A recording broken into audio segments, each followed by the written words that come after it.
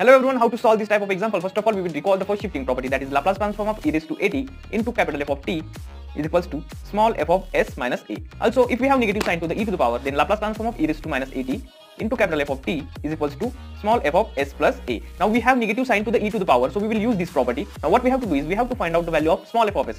Therefore, Laplace transform of sine of 40 is equals to 4 divided by s square plus 16, which equals to small f of s. Now we have to put the value of s plus a into the small f of s. So what is a here? It is 2. Therefore, Laplace transform of e raised to minus 2t into sine of 40 is equals to small f of s plus 2. Okay. Therefore, Laplace transform of e raised to minus 2t into sine of 40 is equals to 4 divided by s plus 2 bracket square plus 16.